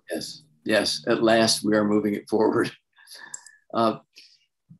What I'd like to be able to do tonight is to take the recommendations that the executive committee of the PAC has made and forward those to the executive committee of the board for inclusion in the board operating guidelines as they work to revise those. There's a lot of markings in there, and it probably is a little confusing, but let me just say that most of the changes that are shown in that document are wordsmithing, or they're intended to provide clarification, or in some cases, bring the guidelines into conformance with the actual practices that we have developed within the PAC. And so I'm sure we could go into great detail on whether we wordsmithed it exactly right and so forth, but I think we got it pretty close to what we actually do and what we want, what we think the PAC should be doing for the board. The most significant change that is proposed relates to diversity, equity, and inclusion, since that has been an important part of our work for the last year or so and going forward. In looking at how to bring diversity to the PAC, we did basically two things in this operating guideline. We included a paragraph or added a paragraph to the document that you'll see that encourages board members to strive for inclusivity in their nominations to the PAC. And that's obviously important as they go forward. We also recognized, however, that the turnover on this group is very slow because we tend to stay on for long periods of time. And so we felt that we needed a way to bring diversity into the group faster than waiting for people's terms to expire and be renominated. A proposal was brought to us by Mona Ko that we felt made a lot of sense. And so we've incorporated it into our proposal. And that is that we recommend increasing the size of the Park Advisory Committee from 21 to 23 members, and that those 2 additional members be appointed by the existing Multicultural Advisory Committee. So we'd be bringing 2 members of that committee into the PAC in addition to the 21 people that we have. And that is the document that we're bringing forward tonight for hopefully a recommendation to forward to the executive committee to incorporate these changes as they modify the board operating guidelines. Anybody else on the executive committee want to comment on that in terms of what we did and where we're going with this?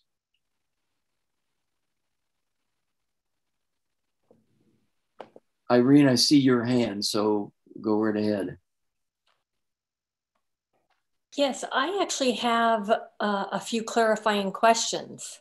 Okay. I'm hoping that someone can answer. Let's see, under the composition and nomination part, There is a comment in red at the top that says, once appointed, members may retain their appointment for the designated term without regard to changes of the ward boundaries. Question I have is about or change in residence.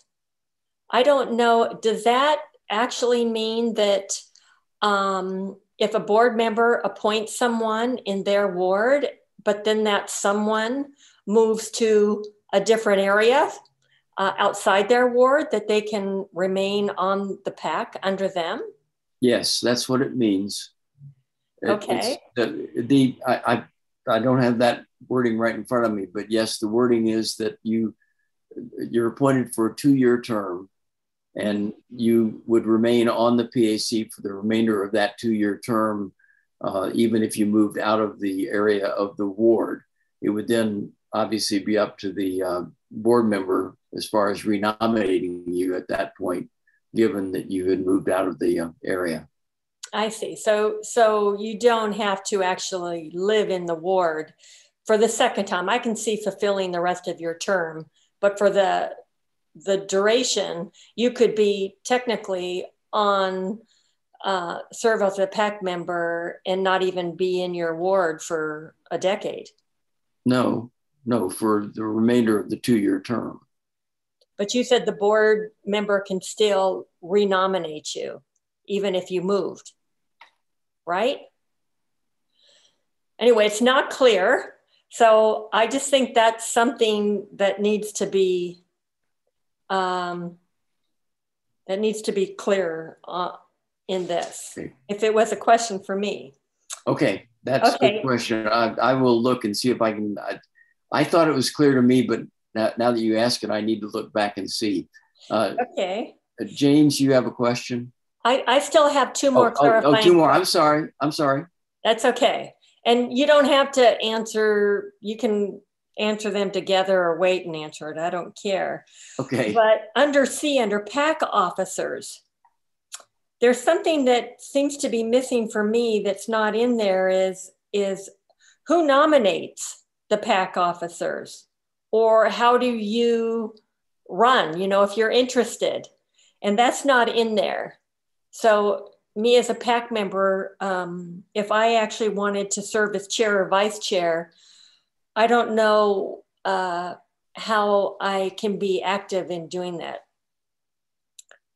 Because I don't honestly, not that I want the position, mind you, but I think that there's nothing in there that says how a person is nominated to fill that role. Okay. Okay, and then my last clarifying question is under the goals, objectives, and assignments. Okay.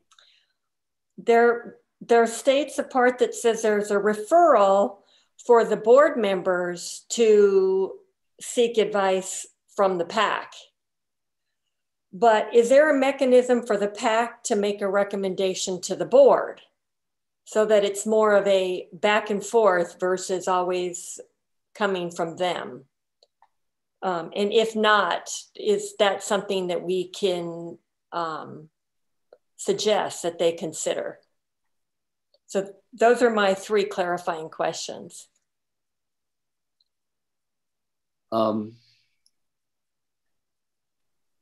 Your first point is, as far as nomination of officers, I believe you're correct that we don't have the process in there. We need to address that. There is I'm trying to find it now.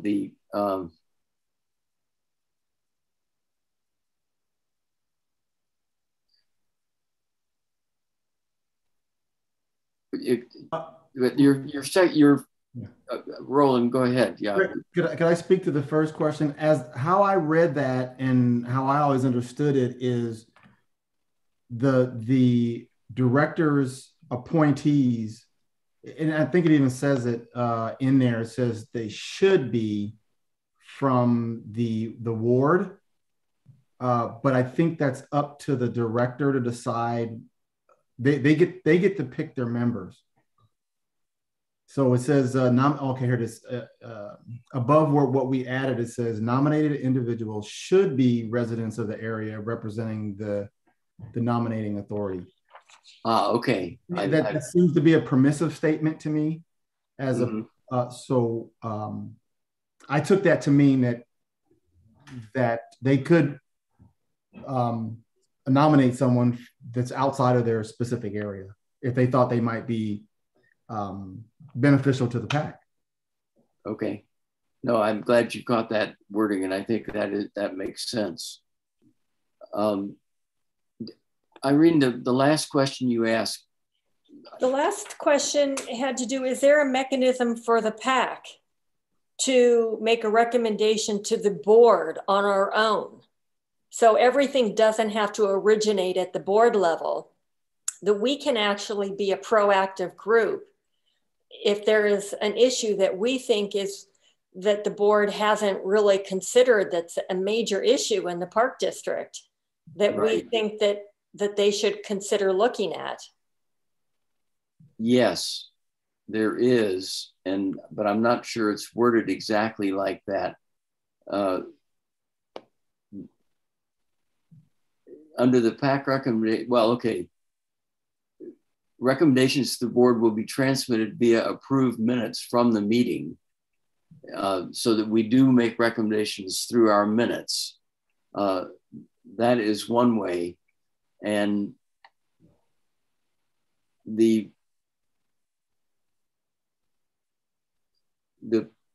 Park Advisory Committee makes an annual report of its activities to the Board of Directors. But we also say, as needed, the chair or designee shall report information regarding the PAC and its activities to the board. That would seem to me to open up, to allow the PAC chair to go to the executive committee or the board and make a report, which would include a recommendation. So just clarify this for me, how that would look. Supposing me as a PAC member, I think that the park district should look at its naming policy, but it's not on anybody's radar. Okay. Okay. And I come to the PAC and I can say it under my own personal comment, which would be in the minutes, but the PAC itself is a full body. Maybe I want to ask the entire PAC, is there a majority of you who thinks that the board should look at the naming policy? You know, if I attached the reasons why I think, if there was some sort of, paper trail or something, is there a way in which the full PAC can vote and decide that we think something is so important that they should consider looking at it? Yeah, that's a good. Can you hear me? Yeah, I can hear you. Go right ahead. Yeah, that's a good point. In the mission statement, the last sentence there says the PAC may also initiate projects with approval of the board. So I think Irene is right that really the way it's all written is that the board sets the direction for the PAC, but the PAC may also, in effect, ask the board to take on certain projects that may not have been initiated by the board. Right. But I think Irene's point is that we have the mechanism to do that. If it's not on our agenda to do it, how do we add it to the agenda? And I'm not sure we're clear on that. Yep, got it. I just want to say that I know at a city level how that works is like members of a board would submit something in writing to the chair with full details about a topic, and the chair would agendize it to ask the full body whether or not they think it merits sending on to the city council, say, to the actual policymakers. Okay. Yeah, I think you've raised an interesting point. I don't think we do address it quite adequately at this point. James. Thank you. And just to clarify on the previous speaker, basically what I'm hearing is that right now we do not have a process in which a PAC member has the ability to put an item on the agenda for us to vote on. That's basically what I'm hearing from her, from y'all and from her. Is that basically what I'm getting? And I'm sorry for raising this question because now that she raised it, I wanted clarification. Okay. And it could be, I don't know, I'm just curious. Like under the current rules, there's no way for a PAC committee members to bring forward something in which they want the committee to vote on. Yeah. Okay. No worries. Okay. Okay. No worries. Obviously, this is the discussion to be had that will take a long time, so I don't want to go too much into it, but I certainly hope it will be agendized for the future. But I wanted to get back on the topic of what is the really exciting, which is the fact that our board, our PAC, our PAC who is recommending to the board and our board is actually committed to equity and diversity and inclusion, which I think is very, very important. And I'm very in favor of this. And I'm just going to state a few things, and I just want to make sure I get a yes or no. Obviously, as organizations, we are not allowed to select people based on race, age, gender, et cetera.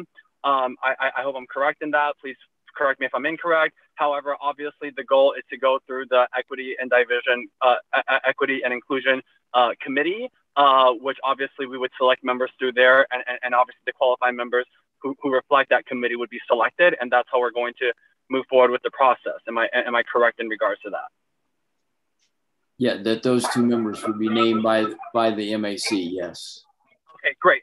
I just want to say once again how excited I am that this is happening. I'm in total support. I'm actually going to go ahead and motion the recommendation that is being made. I hope I'll get a seconder for the discussion purposes. I'm assuming we're taking action. And then the final thing I will say is I think it's really great that we want to have more board members who don't look like the majority of the people on this board. I myself, not just being an Asian person, but also being in my 30s, who started to get involved with the parks when I was 29, would also like to see not just people of different races, but also people of different gender expression, gender identity, and also age. But obviously, I think the racial component is the most important. It should be centered as well. But I also just want to point out that when we do have these new board members, especially people that might not look like us, that we create a welcoming space, because the last thing we want is people to be tokenized. The last thing we want is for people to be in a space in which it becomes a hostile space. And this comes from personal experience as well. So I'm very excited. I like the motion. Somebody please second my motion for the committee's recommendation. And then and those are my comments. Thank you so much. Okay. James, can you clarify what your motion is? Your motion is approving the document as presented?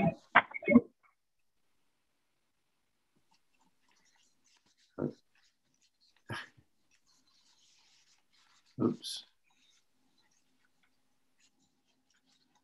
Okay, I think, are you there, James, or have we lost you? Oh, sorry, I'm here. I didn't know why I was muted, but I'm here.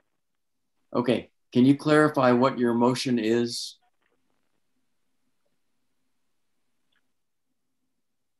Give me one moment. If somebody else has comments, please pick them. I'm trying to get the language out, please. Okay, thank you. Rochelle, go ahead. Yeah, I just wanted to express support for what Irene Dieter suggested with regard to having a mechanism for members of the PAC to bring something to the PAC, and then if the PAC agrees that it's something that they want to take up, to be able to take that through the executive committee to the board and get permission to take it up. We have a mechanism like that in my city. And members of committees come up with things that we never thought of. So they need to come forward. If the committee wants to do it, then it goes to the council. And if the council says, yeah, we'd like to see that taken up, then we give direction. And I think that a mechanism like that would make a lot of sense for this body. Thank you. Thank you. Rick, just to speak to that for a second, there is a mechanism. It just may not be as efficient as I think what Irene is suggesting, and maybe Rochelle is seconding. It would require the PAC to recommend for the chair to go back before the board executive committee to make a change in the work plan. So it is possible, and I think it's happened once since I've been here, but it may not be the most efficient system that you guys would like to, pursue. Thank you, Eric. Yeah. Susie. I just wanted to say that I don't want to rush through this. We've come to the time that we normally would end the meeting, but and I actually have something I need to go to, and I don't want to miss any of it. So I don't know how you feel, Rick and Eric, if we could spend a little more time on this before we vote. My personal feeling is that I think we do need to spend more time, because I think Irene has brought up interesting. It's not a terribly challenging thing. I think we can get into it and work out the wording and put it in there. But I think that it probably makes sense to take it back and take a look at it with that feedback. Adela? Yeah, I just wanted to say what you said, because I think those are some really great points. That, and especially since we're supposed to be representing the community, I think that would be great to have that actually written into the guidelines. Okay. James, I see you're back with your hand up. Yes, I did want to make a recommendation, but it seems like if we can't piecemeal these recommendations, it makes no sense for me to make a recommendation. Is that what I'm basically sensing from the board? I think what we're hearing is we do need to go back and rework some of the details. I think there's agreement on the diversity, equity, and inclusion part, and this is more the internal workings of how we communicate with the board and make our priorities known. Is that? Yeah, and I totally agree with my other PAC members of we should definitely be able to present, explicitly be able to present items in front of our fellow committee members, and then also be able to vote on them to express our views. So thank you for bringing that up. And thank you, Chair. Okay. Any other comments? If not, we will take this back and bring it forward again with addressing the issues that Irene and Rochelle have brought up. Annie? Chair? Just real quick, Chair Rickard, just want to thank you for moving this forward. It's probably one of the more glamorous parts of your role, and just want to acknowledge that glamour and glitz and shine that you get with this. So. All about glamour, yes. It is. Thank you, but seriously, thank you for keeping moving it forward. Really appreciate it. James. And Chair, just so I or hopefully other people would know, if we have edits or suggestions in regards to specifically this item, can we submit it directly to you, or should we just get ready and be prepared for our next meeting to present options? Please send it to me. I'll share it with the rest of the executive committee, and we can work on it from there. So yes, input from you directly would be great. Thank you. Okay. Great.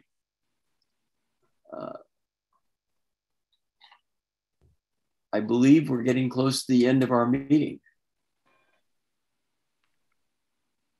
Does anyone have any reports from committees that they have attended? I assume not, but if there are any, please let me know. Okay, report from the chair. Just a couple of things. I'm looking forward to seeing as many of you as possible on October 16th at Point Malate. It's going to be a delicious barbecue, and Should be fun. So looking forward to seeing everybody there. An issue that is going to be coming forward in the future is the schedule and venue for our meetings in the next year.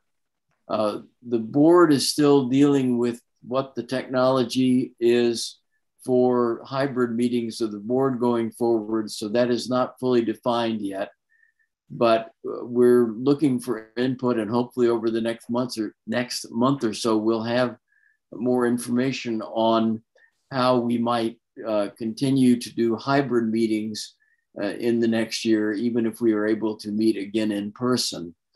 The challenge is social distancing for a group this large within the boardroom, as well as how do you include people in Zoom and particularly under the Brown Act and so forth, what the interaction is. So there are a lot of things that need to be addressed, but hopefully in the next month or so, we'll be hearing from staff about how we might do that. Something I would ask people to think about is the meeting time. I think for many of us, the 4 p.m. meeting time has worked well. And if we have a hybrid meeting where you don't have a 2-hour commute to get here, maybe it will continue to work, maybe not. But that's something just to think about over the next month or so as we try to figure out what the meeting schedule looks like in the upcoming year.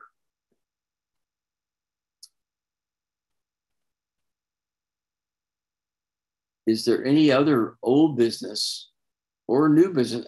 Igor, I see your hand.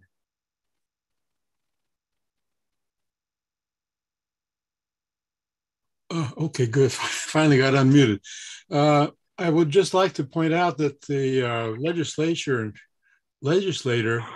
the ledge, has been active, and they've passed a bill having to do with open meetings and remote meetings and all that kind of thing.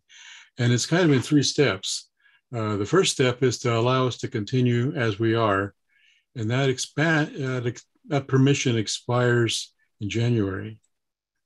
The second part is to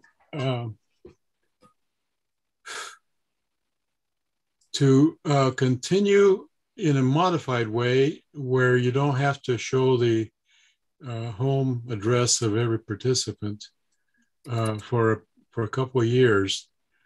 And then if nothing else happens, that expires in a few years. And then we go back to the old Brown Act restrictions, which say that if you have a meeting which people can participate in it from off-site, you have to publicize every one of those places so that the public can come there. Yeah. So that if we did a meeting like we're doing right now, all of our addresses would have to be put out there on the announcement of the meeting, and the public should be granted off access to our particular portals into the meeting, so that I would have, people in my spare bedroom here participating in the meeting. Yeah, that's the strict interpretation of the Brown Act, which would kick back in again after the second sort of a hybrid.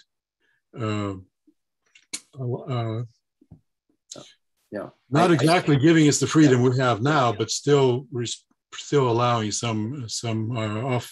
Yeah, I think we still have a ways to go on that. I know Eric wants to comment, and I see that Yolanda just posted in the chat a link to the text of that, so you can take a look at it. Yeah. Eric?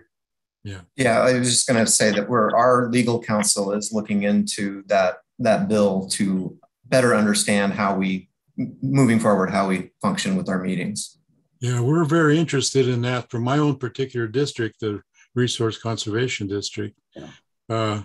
We're trying to find ways to deal with that, and I'm really looking forward to getting some help with figuring this out. Yeah, that's why I just wanted to mention it tonight, but we will definitely be coming back in future meetings to talk about it. Marie, you have your hand up. Yes, I will be really quick because I realize that we are out of time. The City of Antioch is partnering with Contra Costa Transportation Authority and Street Smarts Diablo to bring a bicycle garden to Antioch. The bicycle garden will teach families the techniques of biking, safe pedestrian interaction, as well as just general bicycle safety. I'm going to drop a link to how to be a part of our community workshops if anybody is interested in participating. Great, thank you. Any other? Thank you. Yeah, any other announcements from members? I see Yolanda has something to say. I know I'm not a member, but I just wanted to let the PAC know that the board is having a special meeting on Wednesday, the 29th. And one of the items on this meeting is this AB 361, which is talking about going back into virtual, hybrid, all kinds of meetings. So we should have some answer by next week. All right. Great. Thank you very much, Yolanda. I think that's it. I think we've reached the end of the meeting. And so with that, we will adjourn and see hopefully most or all of you on the 16th, and then again at our October meeting. With that,